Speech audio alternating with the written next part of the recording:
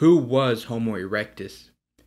Rarely is there a species that is simultaneously argued to have been both the longest lived hominin species and not to have existed at all. In some ways, this comes down to philosophical debate. Lumpers argue that slight to moderate morphological variation is common among populations of the same species. Splitters, on the other hand, argue these differences amount to multiple species. Limited information of Pleistocene hominins results in many interpretations of the same data. In addition to possibly being the longest lived Homo species, erectus, if it did exist, was also one of the most widely dispersed hominin species. Exploring the out-of-Africa migration of erectus will aid in revealing many aspects of its nature.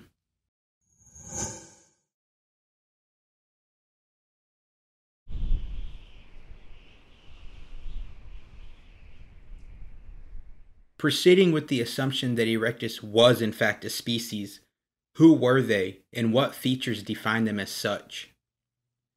While earlier hominin ancestors, such as the Australopithecines, have been crudely described as bipedal apes, erectus might be described as the earliest bipedal hominin with human-like form. Emerging about 2 million years ago, erectus has comparatively shorter arms and longer legs than both earlier hominins and apes. Originating in Africa, this species would eventually inhabit much of Eurasia and even Sundaland. This species had smaller brains than modern-day humans, but likely survived until relatively recently. Individuals from this species possess distinct combinations of basal or archaic and derived traits.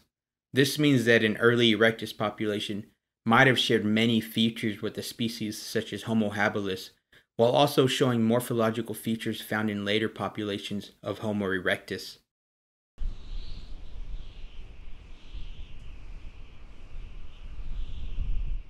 Early to mid-Pleistocene hominin fossil and artifact sites show that erectus dispersed to much of the Old World. This species proved itself capable of surviving in savanna, coastal, mountainous, and tropical environments.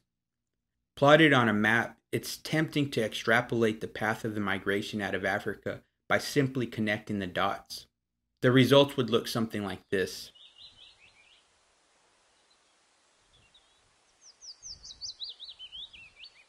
The question then becomes, does this accurately tell the full story of the erectus migration out of Africa?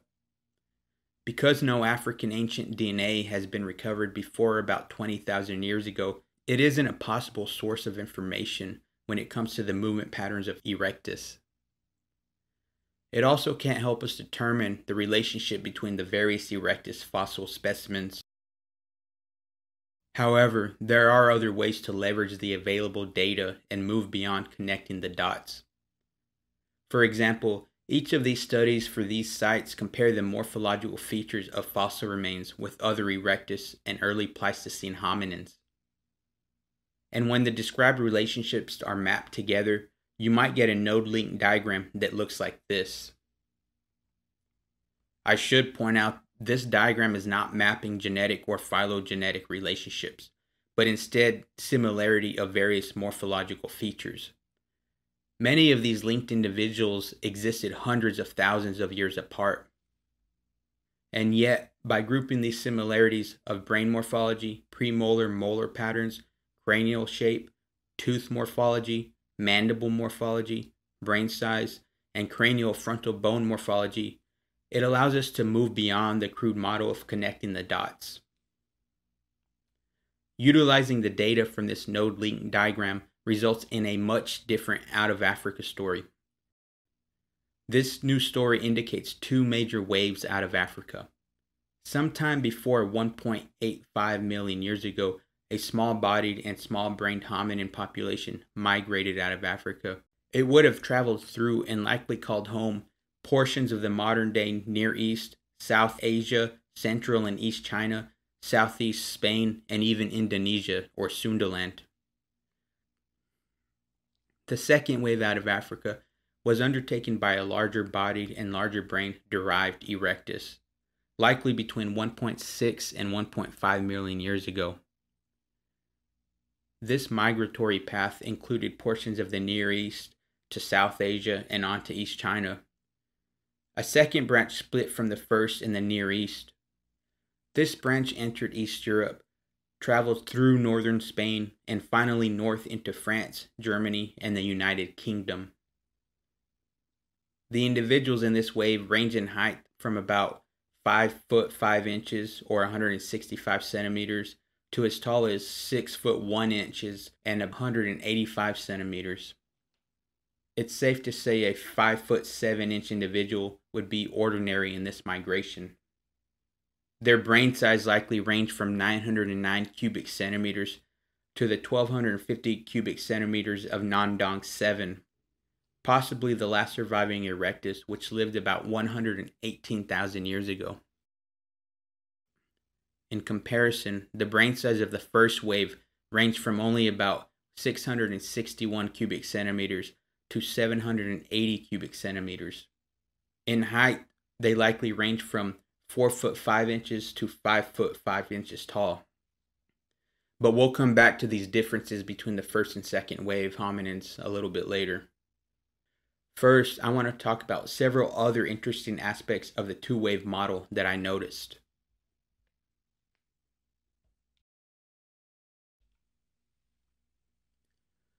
Zooming in on Europe, several patterns emerge. The age of the various sites in Europe in an east to west direction caused the site in southern Spain to stick out. The specimen VM-0 found in Ors, Spain, is dated at 1.5 million years old. A connect the dots assumption tells us that VM-0 is a terminal of a migration that leaves Africa via the Near East and progresses across Europe east to west before terminating in Spain. However, when accounting for the age of these sites, this assumption becomes questionable. From east to west, the ages appear to show a migration from the Near East 1.5 million years ago through Bulgaria 1.5 million years ago, Italy 1.45 million years ago, to France 1.3 million years ago, and finally to Spain 1.2 million years ago. VM-0's date of 1.65 million years ago does not follow this pattern. TE9 of northern Spain is most morphologically similar to Turkanaboy, UB-10749, and Deminissi.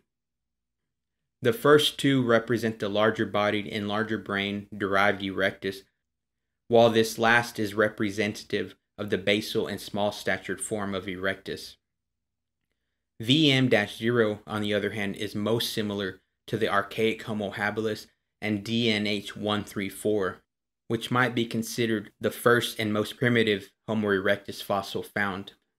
Although Tiganov3 is much younger than TE9 and VM-0, a site dated at 1.78 million years ago in Ain Hanik, Algeria, confirms the North African presence of hominids during this time period. When these points are plotted on the map, the results show an interesting alternative path. Rather than entering southern Spain via the Near East and across Europe, VM-0's ancestors may have entered southern Spain by crossing the Strait of Gibraltar. Without more information, it's not possible to know for sure. We also don't know how they would have actually crossed the strait. This map of Europe reveals another curious pattern. Before 1.2 million years ago, erectus failed to migrate above the 45th parallel. And yet, by 1 million years ago, they could be found in central Germany and even the eastern coast of the United Kingdom. Something must have happened to cause erectus to suddenly migrate north.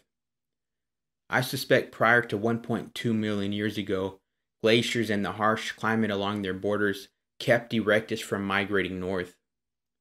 If this is true, then these glacial sheets must have retreated by 1 million years ago, allowing erectus to march north.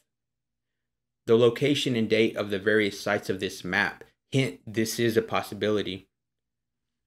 The fact that the Waalian interglacial of northwest Europe warmed the region sometime between 1.4 and 1 million years ago strengthens this possibility. I should be clear that this is just a hypothesis I formed after seeing this pattern on the map. Maybe it calls for a deeper exploration in the future. For now, let's zoom out to the old world as a whole and explore a pattern that seems to go against the grain.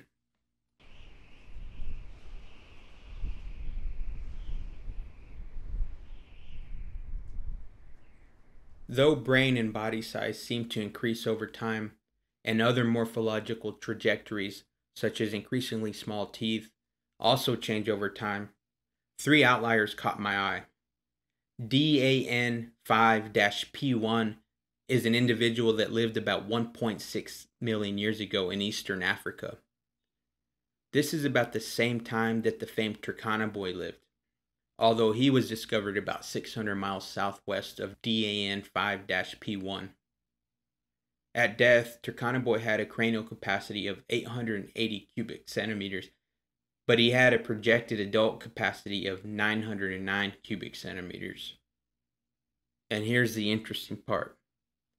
Remarkably, the adult DAN5 individual had a cranial capacity of only 598 cubic centimeters. This is actually the smallest adult Homo erectus cranial capacity ever found. This might indicate morphological variation not only existed across time, but also in contemporary populations or individuals. This is to say both large-bodied and small-bodied erectus individuals existed at the same time and in relatively close proximity to each other. DAN5 appears to represent a remnant or holdover population with basal features. We've already mentioned TIGNF3 of North Africa, and these fossil remains represent another outlier. TIGNF3's extremely young geological age in combination with its extreme basal or archaic features and large size make it very interesting. Castro et al.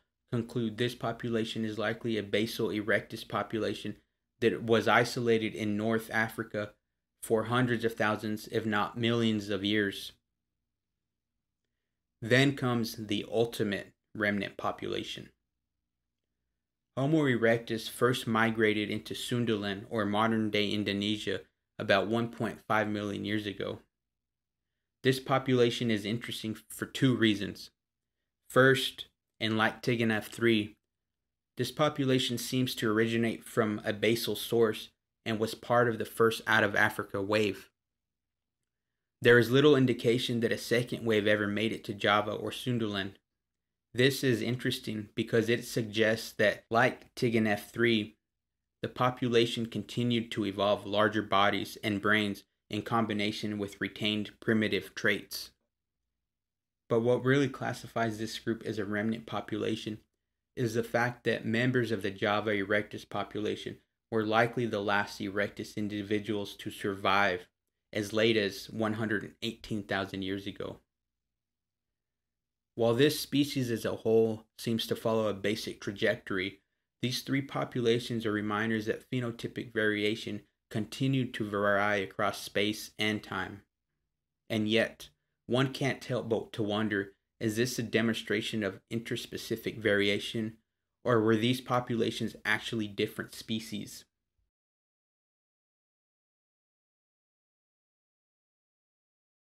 Targeting the low-hanging fruit, Spain is once again front and center.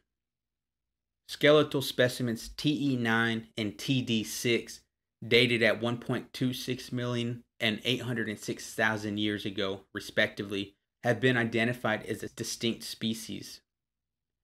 Designated Homo antecessor, this species is large-brained and derived that has a flat face remarkably similar to modern humans. This is probably the first Homo species to evolve outside of Africa. But what about the rest of the erectus populations? Comparing D2700 from Dmanisi, Georgia, and KNM-WT15000, also known as Turkana boy, shows the breadth of phenotypic variation found in the erectus populations. These probably less than accurate depictions of habilis on the left and derived erectus on the right demonstrate how many morphological features in individuals before about 1.6 million years ago still have similarities with primitive habilis. On the other hand, after 1.6 million years ago, the fossil traits showed derived features that began to cluster away from basal or archaic characteristics.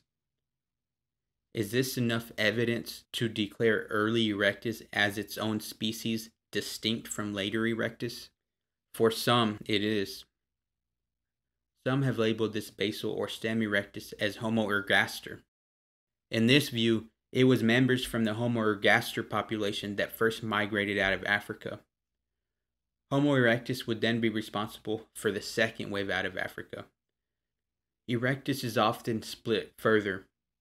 The large-brained late erectus is given the designation of Homo heidelbergensis, and its range is largely out of Africa in regions such as Europe and China.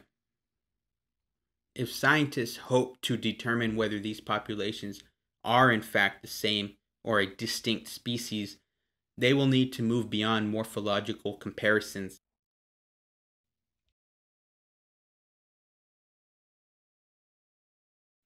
In the last 20 years, DNA sequencing technology has progressed exponentially and resulted in the field of ancient DNA exploding.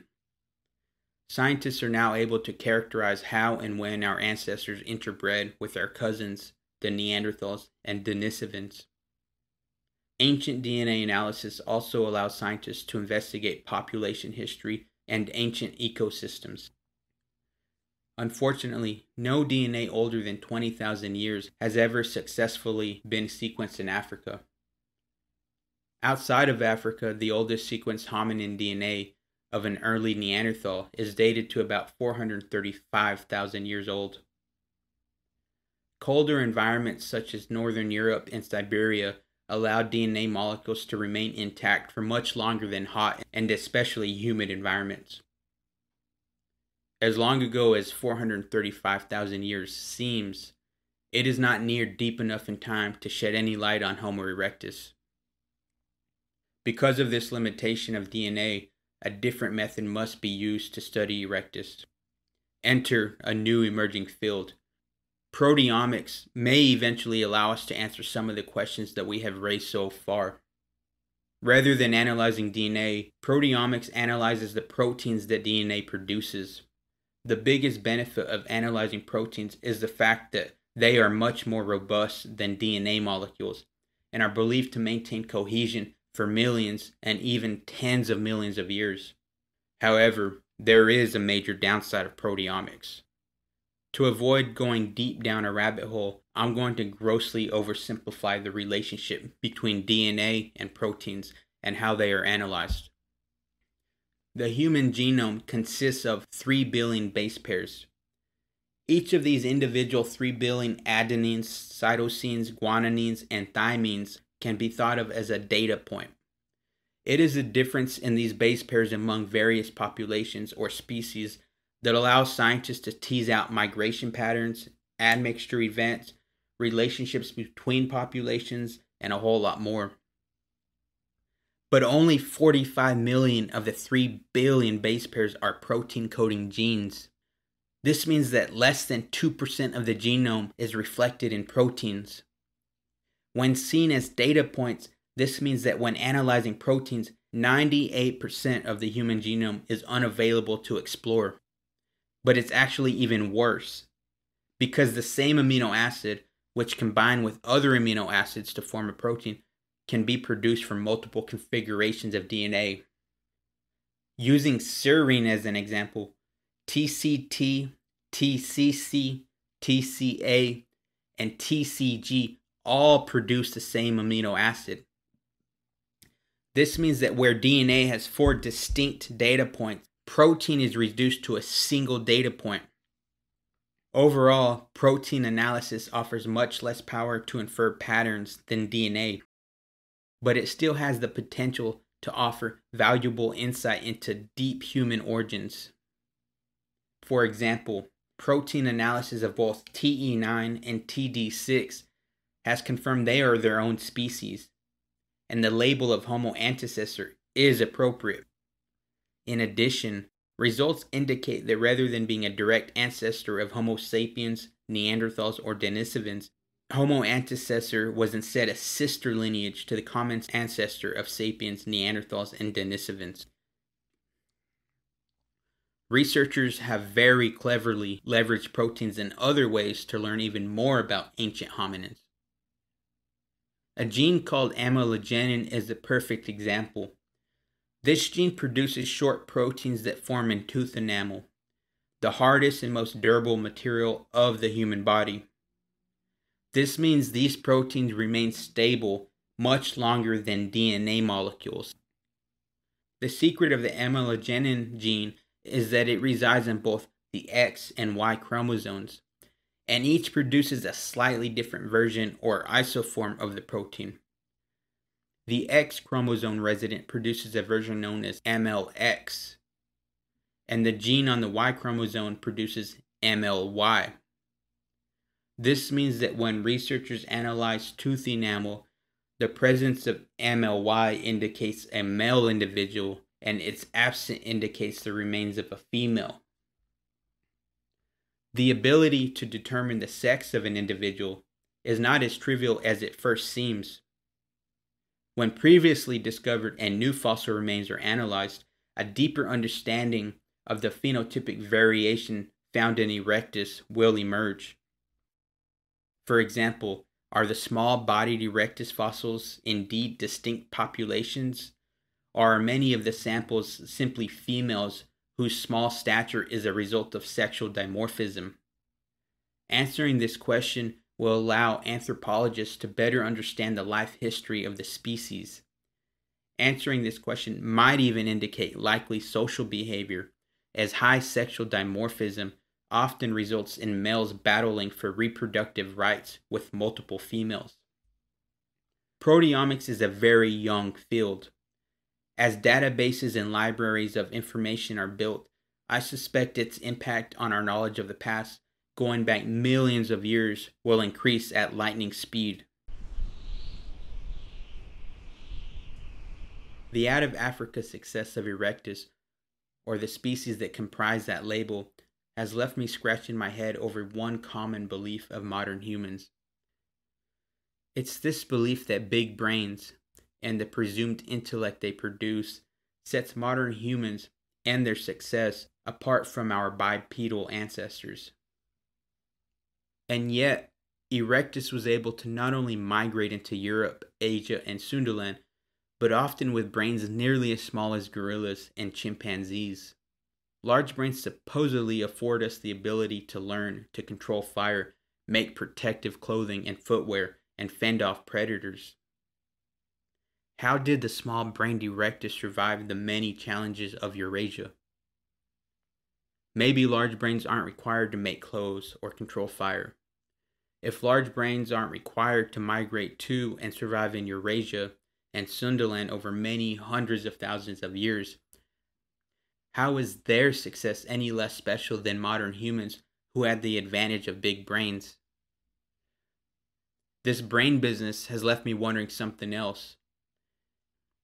How and why did brains continuously evolve into larger brains in many hominin lineages?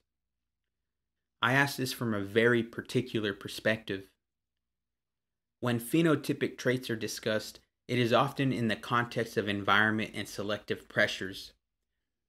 For example, a loss of trees increased pressure for more efficient locomotion to travel across vast open grasslands.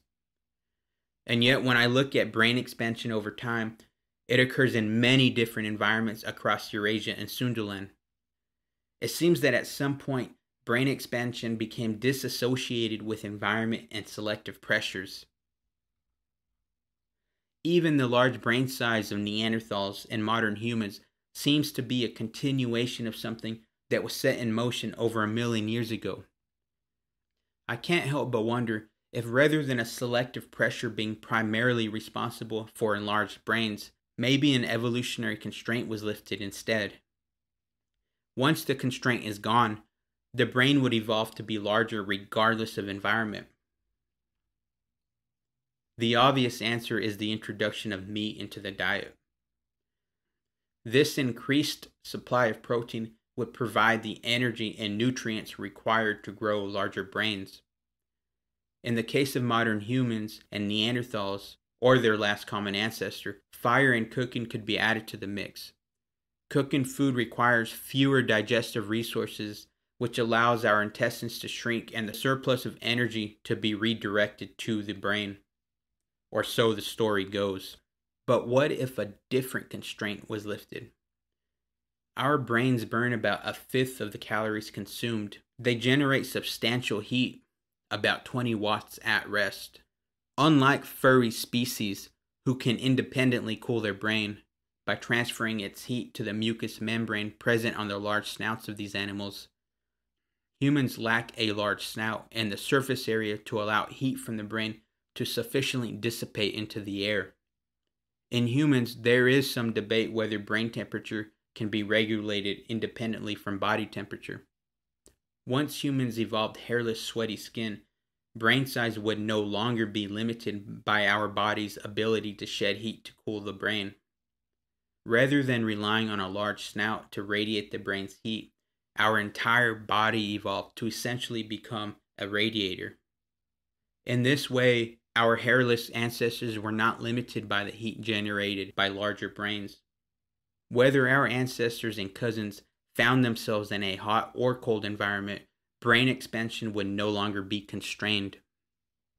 This hypothesis of brain thermoregulation limiting brain size doesn't have to be mutually exclusive with the adoption of meat in our diet.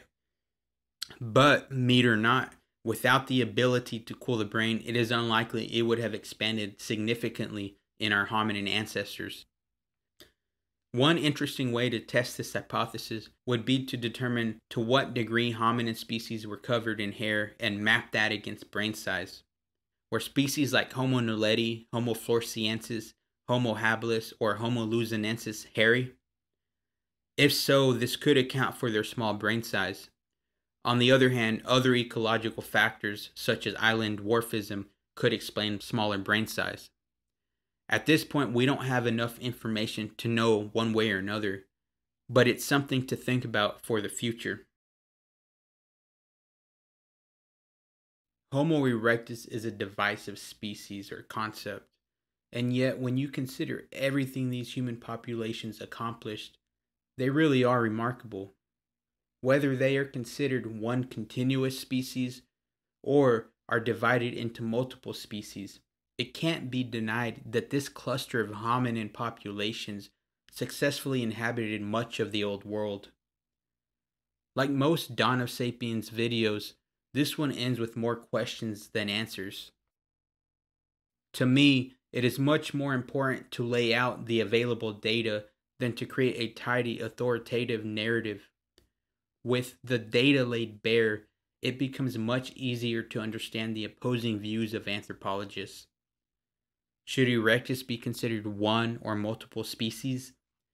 Anthropologists argue from both perspectives. As we have seen, the data, at the very least, shows a continuum of variation of both space and time. It also shows that erectus migrations were limited by both ecology and environmental factors such as glacial ice sheets. Remnant populations remind us that variation always exists. Erectus is much too ancient to rely on DNA, but help is on the way in the form of proteomics. Keep an eye out for results from this emerging field. Whether erectus is one or many species, these populations shed light on the question of brain size. Early erectus had brains not much bigger than chimpanzees. The last erectus had a brain size that overlaps with that of modern humans. Although paleoanthropologists like Lee Berger and John Hawkes would remind us that not all lineages, see Homo naledi and Homo floresiensis, follow this pattern, brain size continually increased over time regardless of environment or species. What the hell is going on there? We can only hope that advancing technology in paleoanthropology will be able to shed light on the mystery of Homo erectus.